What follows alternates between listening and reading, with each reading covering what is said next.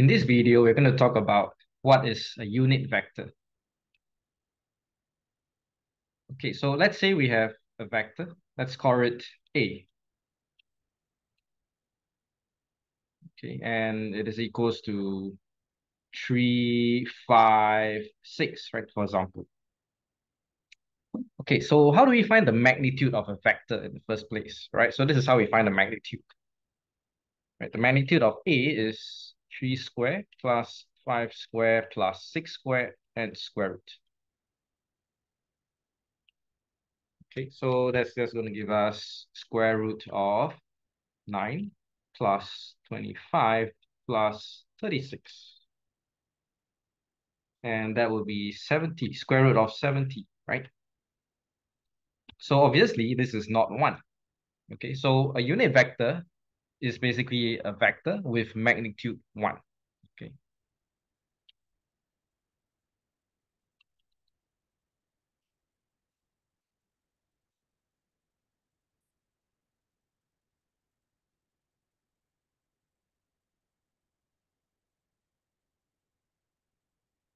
Okay, so let's say I want to find a unit vector of A, right? So what does that mean?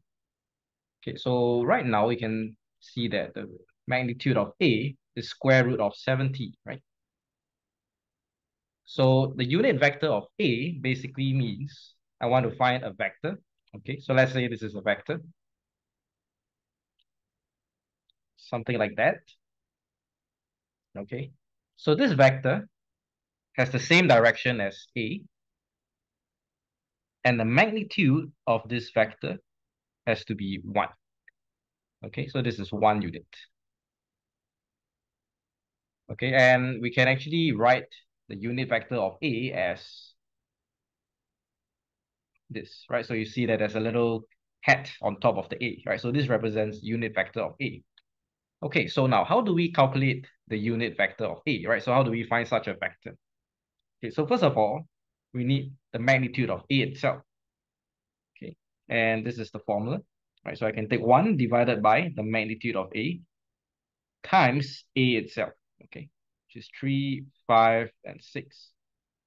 Okay, so this will be 3 over square root 70, 5 over square root 70, and 6 over square root 70. Okay, so spend a minute and calculate the magnitude of this new vector. Okay, and let me know if it is equals to 1.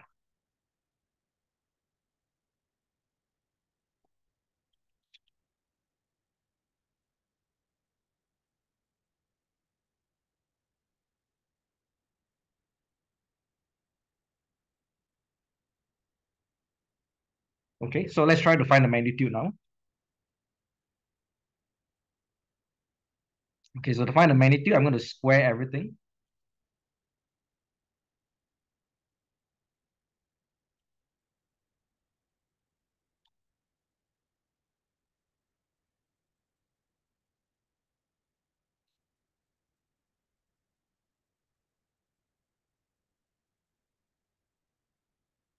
Okay, and I'm going to square root that.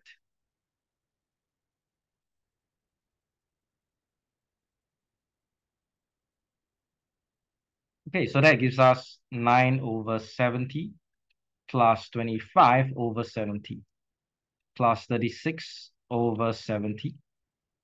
And you realize that we will get square root of 1, which is 1, right? So that's what we're looking for. So indeed, this is a unit vector of A. Okay, so this is how we calculate unit vector. Okay, so if you find this video helpful, please like and subscribe.